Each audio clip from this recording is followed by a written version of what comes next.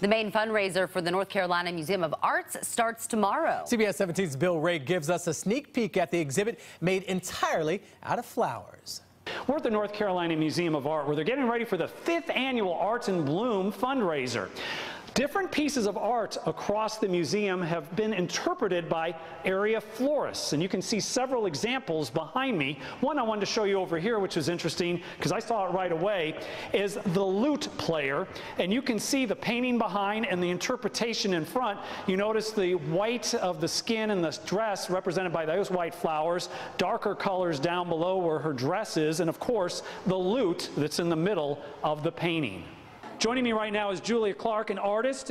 You've got a beautiful presentation here based on this statue, this all-white statue out of here, so it's pretty obvious to me why you chose these flowers. Yes, white marble is the theme. It's the inspiration, and I enjoy doing it very much. All right, so this is your second year doing this. Why do you do it? Oh, gosh.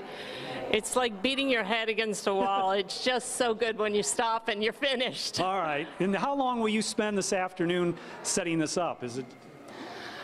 The thought process is a long time. Setting it up, you only get like 3 hours, and then you're supposed to be done. Okay, well, we'll let you get back to work. You know, there have been already sold 13,000 tickets. They had 20,000 people come last year, so you need to get your tickets now. It goes Thursday through Sunday here at the museum. All right, Bill Ray, thank you so much. Looks like a lot of fun. Yep.